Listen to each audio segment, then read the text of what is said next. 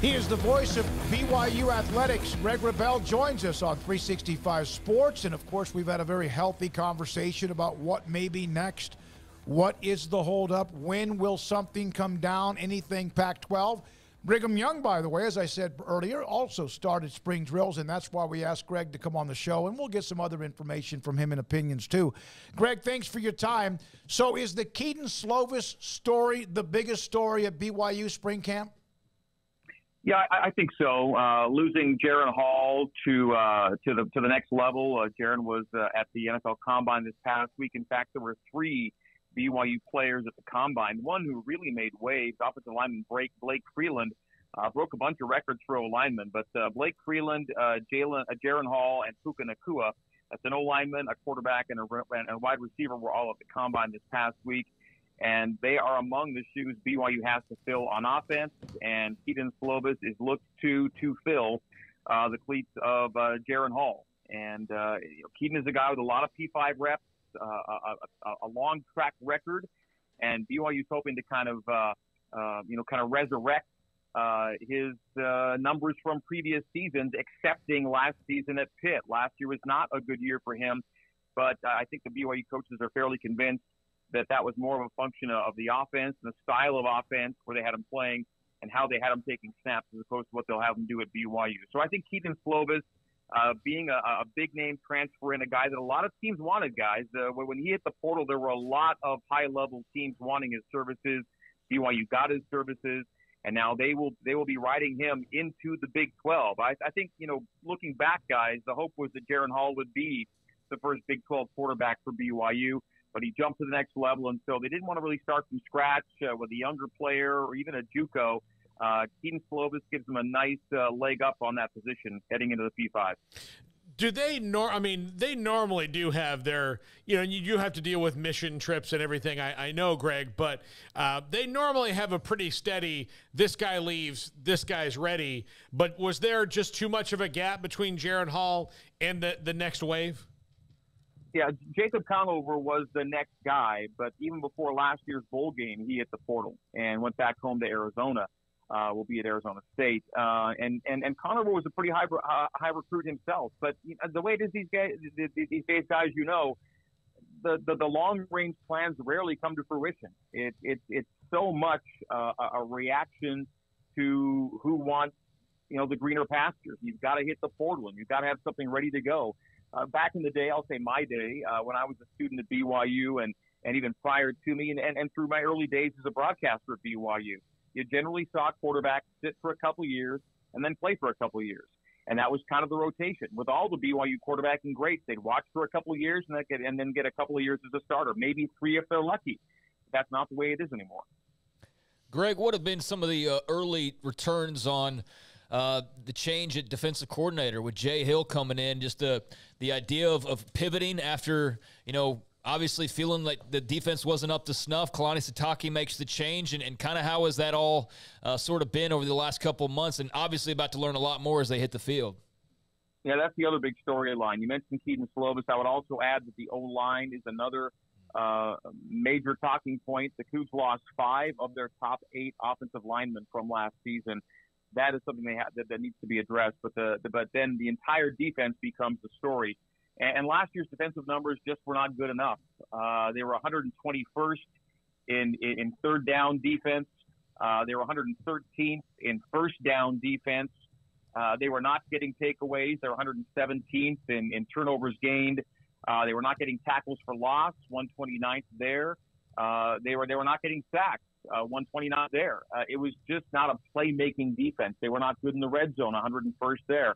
So essentially, you're looking for a playmaking defense to emerge from Jay Hill and his new leadership as the D coordinator. And although it was only the FCS level, it was high-level FCS play. Jay Hill had a great thing going at Weber State, and they hung their hat on defense. Last year's defense was 5th in third downs. Last year's defense was 13th in first downs allowed. Last year's defense was aggressive in takeaways, top 25, 21st in turnovers gained. They were a great scoring defense, 12th nationally. So even at the FCS level, you can draw some conclusions about how Jay Hill coaches defense, and they've been a great defense at Weber State. and they took one of their best players to BYU. Eddie Heckert is an All-American JUCO corner, and he will look to show up the secondary for BYU. But I think it has to happen up front, guys. There was just not enough time spent in the opposing backfield. I mentioned the tackles for loss and sacks numbers.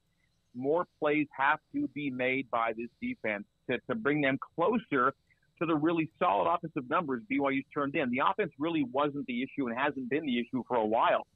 The defensive numbers have to get better and a lot better. You mentioned the offensive line, and you mentioned that Weber State's bringing somebody along with what you said at the cornerback position. The Carrington brothers are now at Baylor. Mateos and Grimes and even Aranda with this great relationship with Kalani Sitake.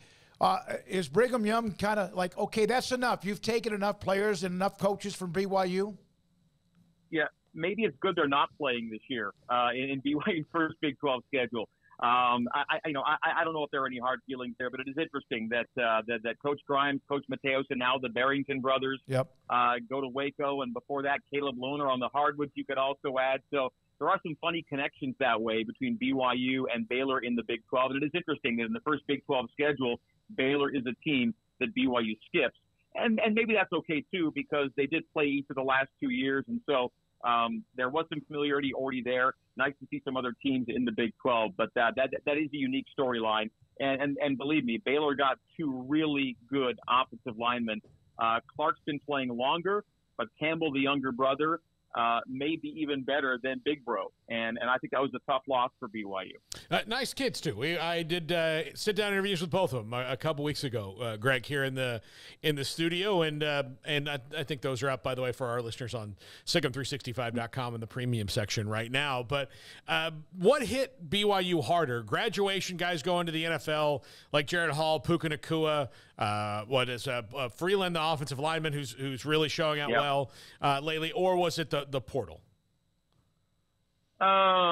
Maybe sixes, because I think you could argue just with the guys we just mentioned, they were kind of equally hard hit. Of course, the portal is less expected. I think graduation, or if not even graduation, guys who've been here 4 or 5 years, and with the COVID year maybe available to them, you kind of expect them to go. But I think that there was some thought that maybe they could have someone like a Jaron Hall leading BYU into the Big 12. They were ready for it, but let's remember that Nacua and Freeland and Hall all had eligibility left remaining at BYU had they chosen to play one more year and get BYU into the Big 12.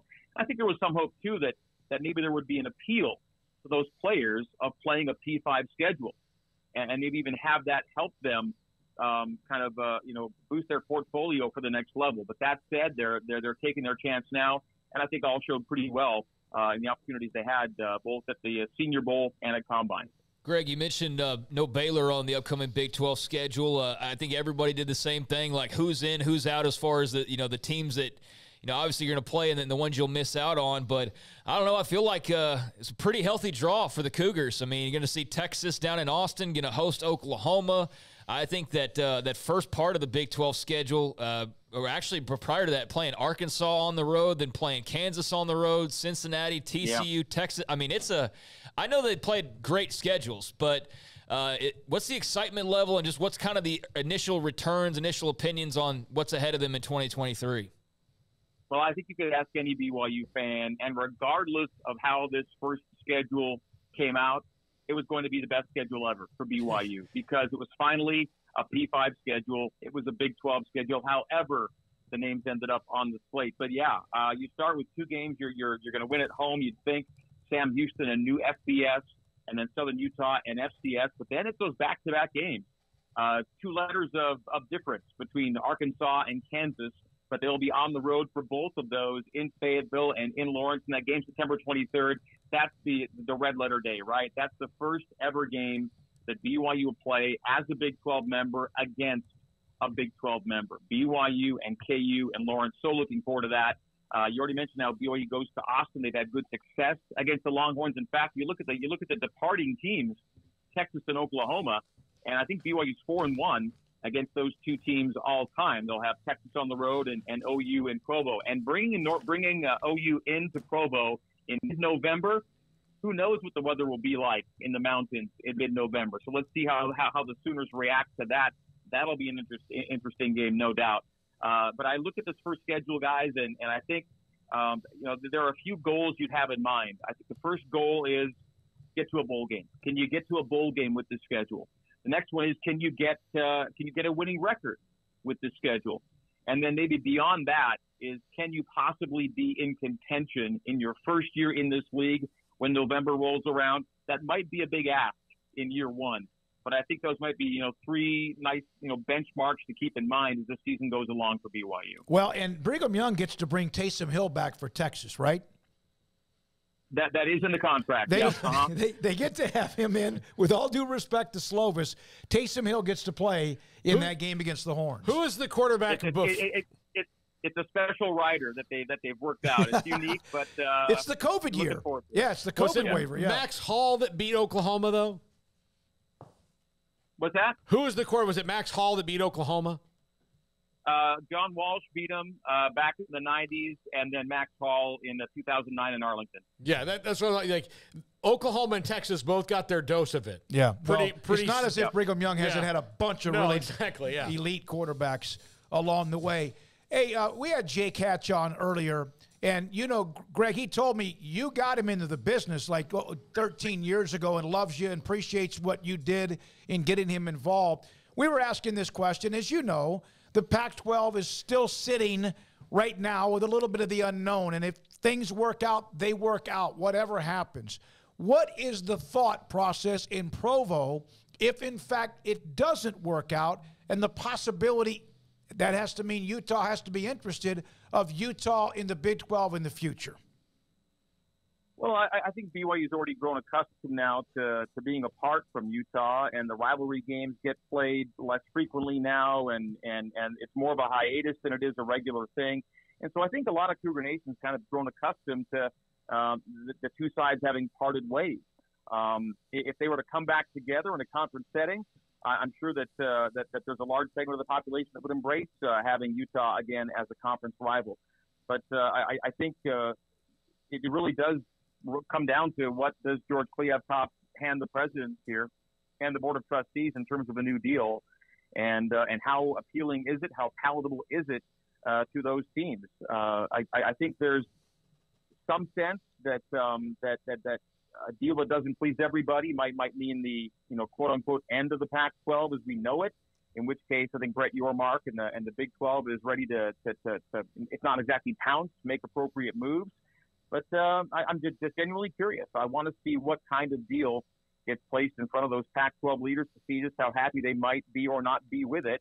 I think ultimately BYU's kind of just pleased with its own circumstance. I think they feel they've entered a strong conference with a great future, and whoever's a part of that future, I think is something BYU will accept gladly no matter which way it drops. Well, biscuits and gravy on our chat room. I'll share this with you, Greg, and we appreciate your time always. I literally had people walk up to me at a BYU game. They were in Provo. She was in Provo. Grab my arm and say, "We are so happy to be a part of the Big 12." And, of course, she welcomed her to the Big 12, and then BYU won that game, dramatic game in double overtime. But that kind of seems like that's been the reaction from everybody across the board from Provo. Well, it was a long grind, guys. 12 years of independence. It was a tough road, and there was a lot of kind of bravery to go it alone for those 12 years. When BYU lost its conference colleague in Utah to a P5 conference, and a year later TCU was gone to its own P5 setting in the Big 12. The Cougars had to forge a path, and did so, I think, with great success, all things considered, during the Bronco Mendenhall era and now the Kalani Sitake era. So they weren't 12 easy years, but they really did prepare BYU for membership in the Big 12. And now that BYU is there, Cougar Nation could not be more excited. To see those names on the schedule, to know of the venues that BYU fans will soon be visiting, to welcome in fans from schools who've never been to Provo before. And I do hope that all the fans have experiences similar to the Baylor fan you mentioned when they come to LaVell Edwards Stadium, because I think BYU fans are genuinely and wholeheartedly happy to have new conference colleagues, and couldn't be more thrilled than to be a part of the Big 12.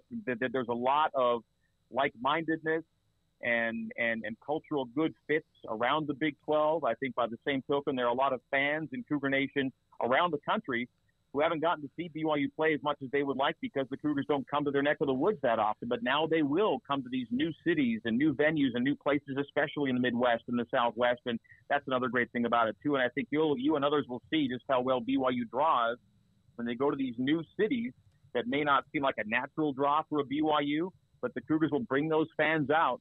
If they're close, even if they're not so close, they'll get to that city and get to that town and get to that stadium to watch their guys play. Greg, thank you. As always, look forward to it down the road. We're not far away, and you've been great to be a part of our show whenever we've asked. We appreciate your time.